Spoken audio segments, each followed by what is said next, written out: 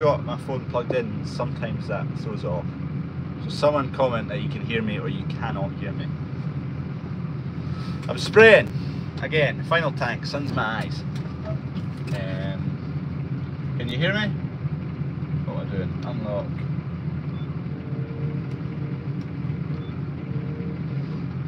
Can you hear me? If you can't hear me, I'm on a field of winter barley. Last field of winter barley? Possibly. Can you hear me? Still haven't heard yet. It is a belter of a day. The sun's been out all day, not too windy that I can spray. Kev's been sowing started out at lunchtime sowing. You can hear me? Perfect, right. Yeah, Kev's been sowing since lunchtime. Dad was disking ahead of him, and then there's a fella called Jack who's helping out. He's just swapped with Dad kind of 4 or 5 o'clock to do the disking. I'm spraying, I've been spraying all day. Last tank, and it's going great. This field is a shocker. This is our worst field of anything, winter barley, and it just went in the day before everything turned to kaplunk. Oh, I've not paid attention. I've missed my tram line. Let's go up and down. I can start the other side. Yeah, the field, I'll show you actually, it looks rough as toast. It looks better from down here. I had a drone up earlier and wow, it's not enjoyable to look at. But when you've got blue skies and sun like that, it makes up for it quite a bit. But yeah, there's not a huge lot to spray onto, is there? It's a seed crop. Seed, is this field Caravel? This field's either Caravel or Tardis winter barley. There's a next door field which is the opposite. So the fact that it's a seed crop means we can't come in with a drill to fill in these patches, and we could plough it up, but we're growing the seed for the seed merchant, and it's not under an official contract, but we're growing it for them. It's not that bad that we plough it up anyway, so yeah, just a bit. Yeah, everyone's got these fields this year unfortunately. I just need to nip down and back up because I missed my tram line because I wasn't paying attention. Nice one. Here's a view facing forward. Does this zoom out? Nah. Right, hold on. I've just got back into the field after filling up, so I need to set up my GPS and all that. That one, except that's all good. That's all good. Right, we're good now. That would be the handbrake. What's everyone saying to it? Right. Too windy for that up here in Aberdeenshire. No spray or fertiliser today. Yeah, there's been touches. It's not as yesterday was a bit more windy, I would say. It wasn't the best. Today it had gusts in places. I did actually hang off for half an hour to let it settle a bit, and it did.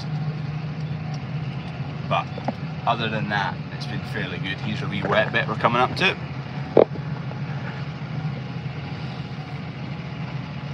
The wet bits are kind of fine now. There's still a bit of moisture in this wee hole, but I don't think I'll sink. Oh, it's a bit softer than I thought actually.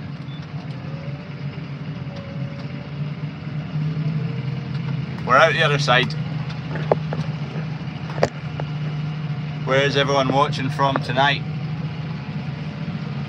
Is anyone watching from a tractor?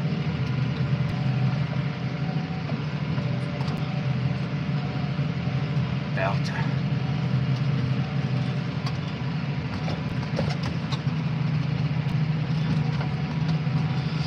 There's no normal video today. We do one on Sunday again. I usually do Sunday, Monday, Tuesday, Wednesday, Thursday. And one of those days I generally miss because something's going on. There's a huge big trench through this field. We're coming up to it here. So the water is just ran through this gully and cut a right track. I'll take it out of this, which is actually quite deep. I'll jump out.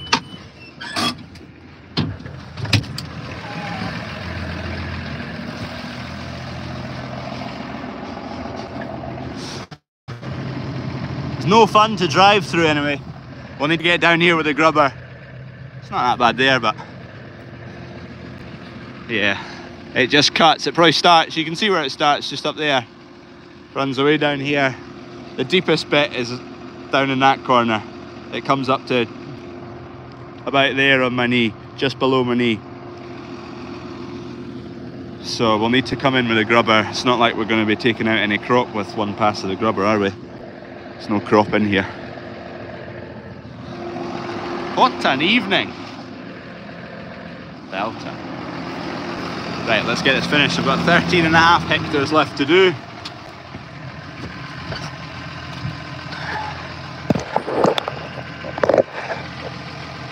Happy days.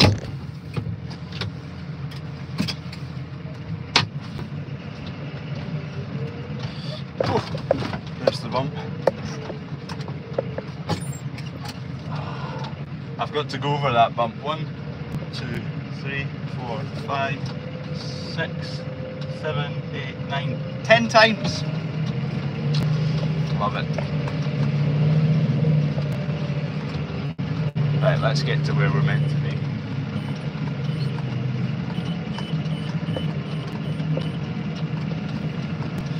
Lots of people asking, has the gate lady given me forgiveness? She's gone away home for the weekend. In a huff, she's left me. She's abandoned me. Packed her bags. No, she's fine. Where's the gate?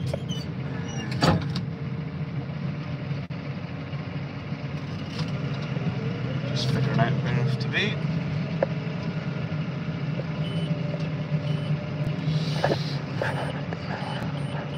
Hello from Cork, from Ireland, we watch all the time. Thank you very much, David. Thank you. Hello, Peter. Hello, are your cows out yet? No! I had aspirations of getting something out today, but then ended up going spraying and it never happened.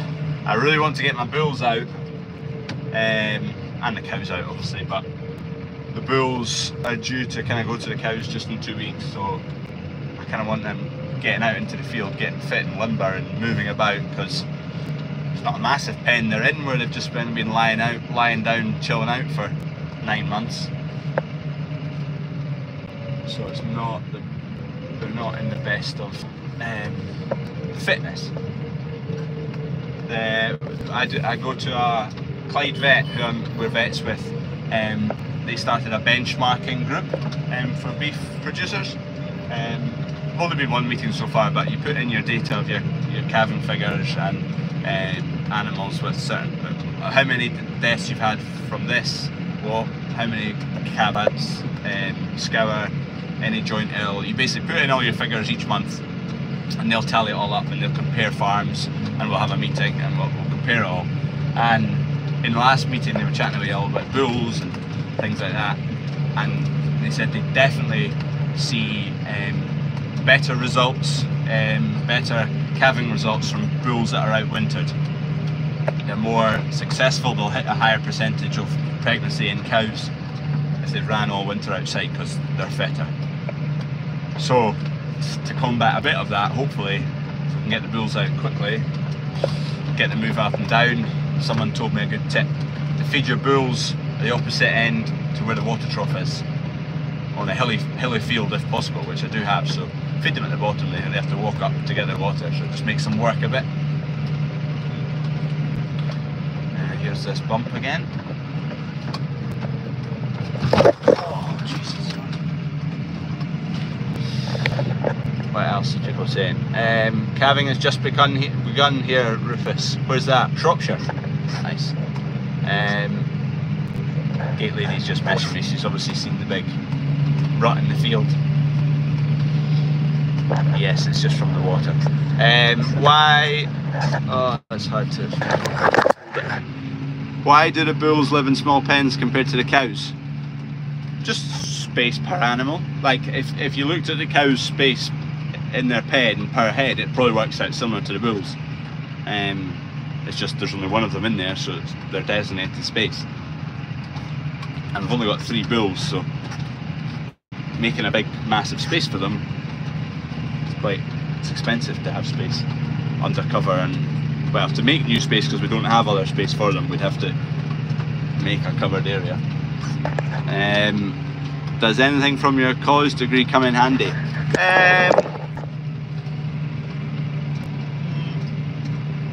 It probably does, but for anyone who doesn't know, I did mechanical engineering at uni. Gate lady got a better degree than I did by 1 level, of course. It was just a lot of maths, to be honest. So, does it come in handy? No, my maths is absolutely shocking. It's gone downhill since. Even doing basic sums to work out litres per hectare is hard work. Right, 2 seconds, I need to reverse.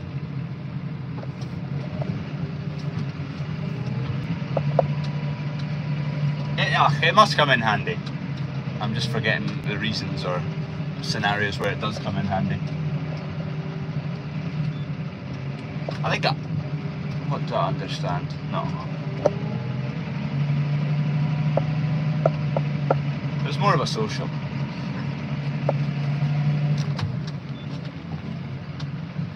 Had any rain today? Absolutely none. Bliss. What about everyone else? Have you had rain? Right, okay, I've got 2,600 litres in here to cover 13.5 hectares. My calculator's on the phone. 2,600 divided by... Someone do it. Go on, someone put it in the comments. 2,600 divided by 13.5. That's 190 something. Someone tell me the exact number. I'm going to go for 193, 194. I'll put in one. I usually cut it a bit shy, so put in 191 at the moment. Someone let me know what the figure is. Right, 191, PTO on. Get the revs up. It's rained all day on and off in southeast England. Looks grim down there. Even when that's without the rain. Add the rain to it, it's even worse. 192.5. Thank you very much, Bruce. Yeah, there probably is a calculator on the screen there, but I never use it, so I don't know how to use it quickly. It's easier doing it this way. Right, we are off. 13.5 hectares. Home, tea, bed. Freddie is the best. Freddie is quite a good, healthy, helpful helper. He's pretty dead keen on farming anyway.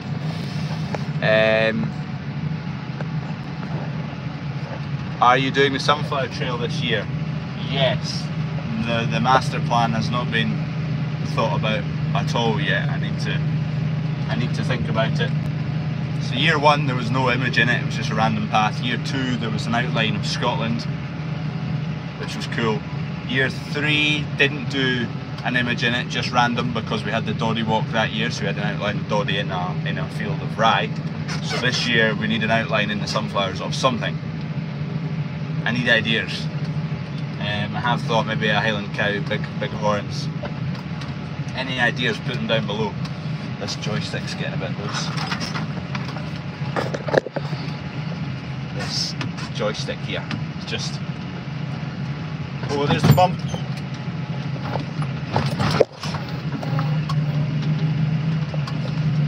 Let me just tighten this up.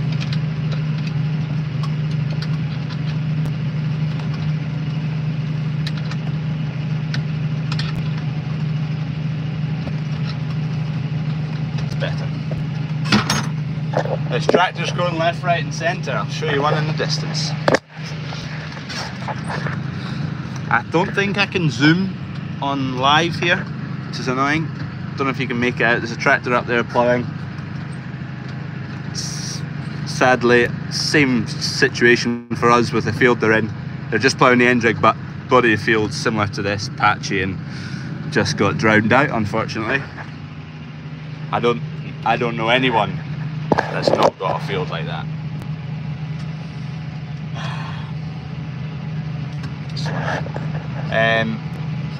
I like the Highland cow deer. Thank you, Victoria. Turned into a grand night, not a cloud in the sky, mid-Northumberland. Long may it last, yeah, long may it last. We're needing it. Everyone's needing it, everyone's fed up, aren't we? What about doing sunflowers in the Olympic rings of the Olympics this year? Maybe if it was in the UK. We missed that, 2012. Oh, I've come too fast. If you come round if you turn the corner too fast on here, the steering axle won't steer, it just locks to straight. That's why it beeped it.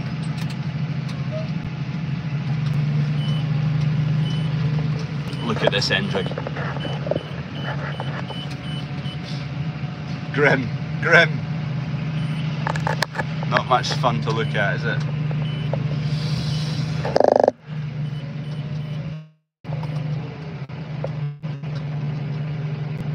Hopefully from today onwards, the drill does not stop until we're finished drilling. That would be lovely.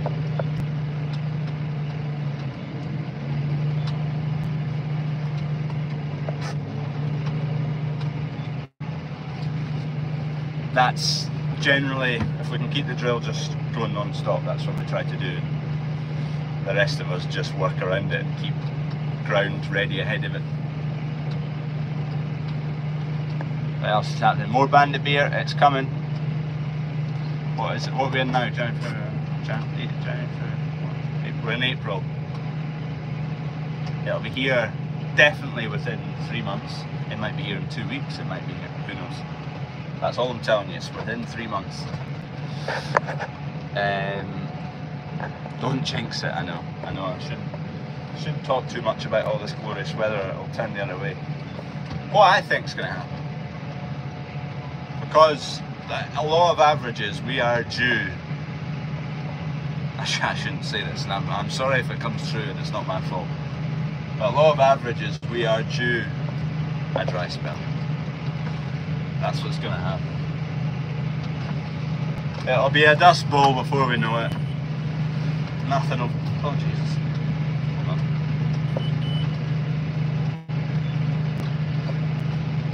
Don't know if anyone else gets this with their sprayers, but sometimes this sprayer, turn you around. Sometimes the steering all of a sudden just starts to snake a little bit. It just gets uncontrollable. I mean, I can feel it coming, and if it happens, I immediately click that button. So that locks your steering axle straight. So you bang it into straight, which is in right now. I've just clicked it because it was starting to do it a wee bit. And then you click that auto button again, and that changes to auto. And then it tracks the tractor. It's got two wee chains that connect to the back of the tractor, and the drawbar, as it pivots relative to the tractor, it matches that angle with the wheels on the back of the sprayer as it comes to that same position. But yeah, it snakes every so often. Don't know why it does it. Don't know if anyone else has ever had that issue. Here's more rough looking ground. There you go, nice rough bit.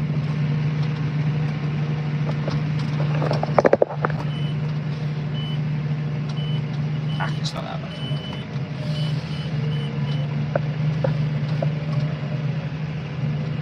Who else is in a tractor? Anyone in a tractor wants to know. And what tractor are you in if you're in a tractor?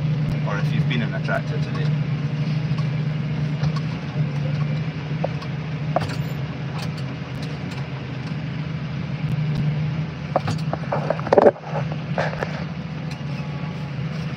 Thinking of changing the sprayer. Yeah, we kind of looked at that for a while and then never got round to doing anything. Eventually.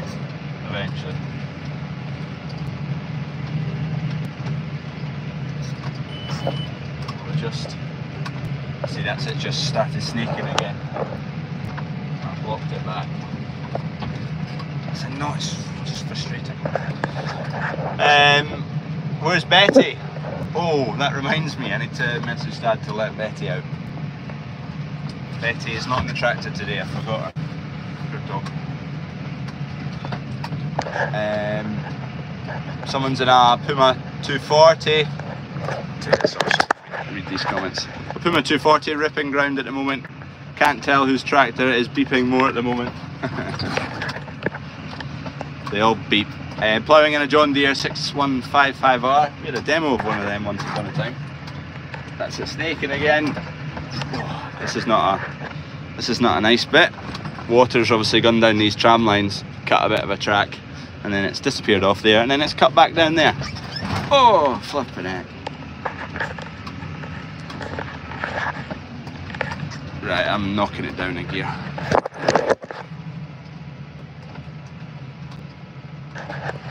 For anyone wondering, I'm currently spraying at 9.8k. Been in a pair of masses, carting home more wrapped bales. John Deere tractor, not got a tractor, only got a van. Do you have animals, sir? We have cattle, 82 cows, and then fattening stock from them, calves from them. 4,600 free range hens, 3 ewes, 3 too many ewes, 3 belted Galloways, 2 Highland cows, 3 Highland cows, 2 Highland cows, 3 Highland cows. And that's it. Am I forgetting anything? John Deere 6110M, slopey bonnet. I'm not in a tractor right now, but will be in my man 4x4 lime spreader truck tomorrow, spreading fat. Good man.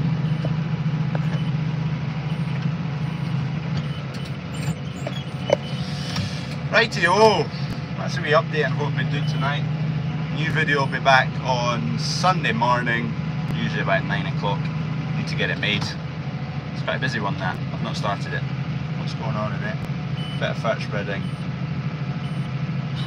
Can't remember, you'll find out Sunday. When are you getting more sheep? Hopefully never. Right, cheerio.